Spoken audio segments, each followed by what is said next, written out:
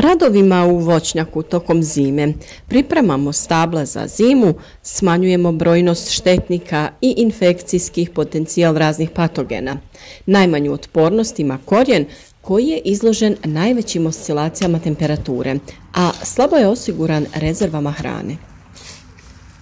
Samim tim možemo zaključiti da je obrada tla tokom zime vrlo važna agrotehnička mjera u voćnjaku, jer se time uništava korov oko voćaka ili grmlja bobičastog voća, prorahljuje se tlo, unose hranjiva u dublje slojeve bliže korijenu, te uništavaju neki štetni kukci, odnosno njihove ličinke tokom zimovanja.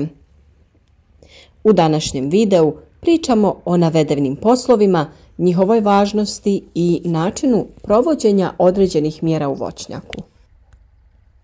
Ukoliko ste u mogućnosti, naravno najbolje je odnijeti zemlju iz voćnjaka na analizu i dobiti ćete detaljno uputstvo čime i kako da đubrite. Sama analiza zemljišta trebalo bi da se obavlja besplatno ako imate registrovano neko gazdinstvo. Moraju se pravilno uzeti uzorci po slojevima od 30 cm, od 30 do 60 i od 60 do 90 cm. Potrebno je napraviti reprezentativan uzorak od 1 kg zemljišta otprilike, odnese se na analizu i traži se da vam urade preporuku đubrenja. Na našem kanalu imate video o tome kako na pravilan način uzeti uzorak zemljišta za analizu. A sada se vraćamo našoj temi.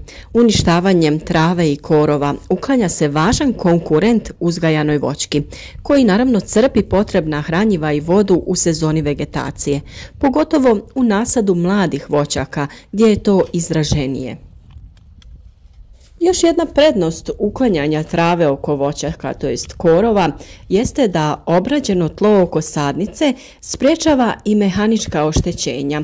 Primjerice, prilikom košnje trimerom ili kosilicom treba paziti da se ne približite previše sadnici kako bi se izbjeglo oštećenje kore, što može biti izvor infekcije nekog patogena, a samim time i štetiti normalnom rastu i razvoju mlade sadnice. Gnojidba organskim i mineralnim gnojivima također je vrlo važna agrotehnička mjera, jer upravo jesensko-zimska gnojidba omogućava dovoljno vremena da se gnojiva otope, dođu bliže korijenu koji će ih lakše crpiti već na samom početku vegetacije, kada bubre pupovi i kada biljka cvjetaje.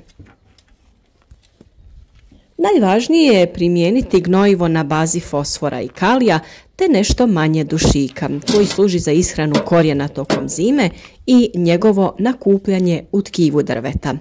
Doza i količina gnojiva ovisi o provedenoj hemijskoj analizi tla, starosti same sadnice, to jest metodi promatranja i iskustvu.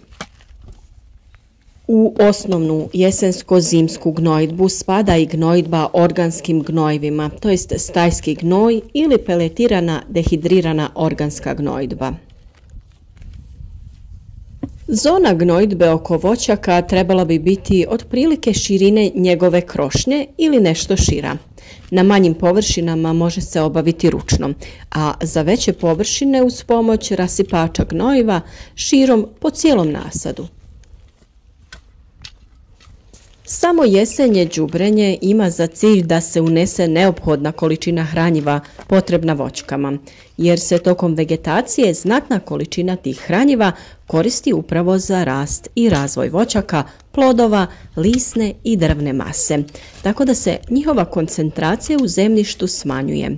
Iz tog razloga sve te količine treba putem đubrenja vratiti u zemljište kako bi one bile lako pristupačne biljkama početkom naredne vegetacije. Đubrenje voćaka u ovom periodu provodi se organskim i mineralnim đubrivima. Od organskih đubriva najčešće se naravno koristi upravo stajnjak, pri čemu treba naravno voditi računa da to bude zgoreli ili poluzgoreli stajnjak. Najviše se koristi goveđe stajsko đubrivo, mada se može koristiti i konjski, ovčji, svinjski ili živinski stajnjak. Odlično je da se koristi napravljeni kompost, a organska đubriva imaju za cilj da poprave strukturu zemljišta kao i da pospješe razvoj zemljišnih mikroorganizama koji potpomažu bolje usvajanje hraniva iz zemljišta od strane voćaka. Pored organskih, neophodno je u zemljište unijeti i mineralna đubriva u količini od 400 do 800 kg po hektaru, u zavisnosti naravno od starosti voćnjaka i obezbijeđenosti zemljišta sa osnovnim hranjivim elementima.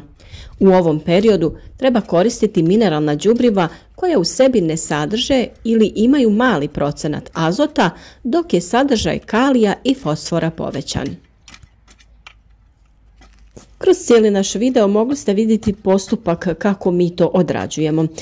Za početak okopamo zemljište u okruženju oko stabljike, pazeći da ne idemo previše duboko kako ne bi oštetili njeno korijenje. Naravno, ukoliko kao i mi imate instalirano navodnjavanje, trebate dobro paziti da ne oštetite crijeva. Okopavanjem zemljišta oko voćke uništavate korove, te ćete lijepo moći da izmiješate gnojivo po vašem izboru u zemljište kako bi ga biljka što lakše usvojila. Sa količinom stajskog gnojiva ne možete pretjerati, tako da dodajete određenu količinu koliko imate dostupno u ovu okopanu zemlju, te to sve dobro izmiješate. Idealno bi bilo, ako imate sistem kap po kap, da dajete i vodotopiva đubriva sa vodom u manjim količinama, a češće. Nije isto dati stablu 2 kg nekog NPK ili to podijeliti na 5 dijelova. Biljka to ne može odmah da usvoji ni da potroši. Najbolje je postepeno. Sadnice u prvoj godini treba da dobiju negdje oko 150 do 200 grama NPK po stablu. U jesen prije svega fosfora i kalija, formulacije tipa 7-20-30 ili 8-16-24. Starije voćke trebaju dobiti po 500 grama.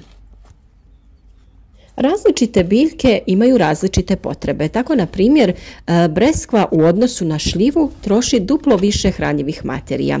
Sve je ovo rečeno orijentaciono, ali naravno, kao što sam na početku napomenula, za tačne količine i formulaciju bilo bi najbolje uraditi analizu zemljišta.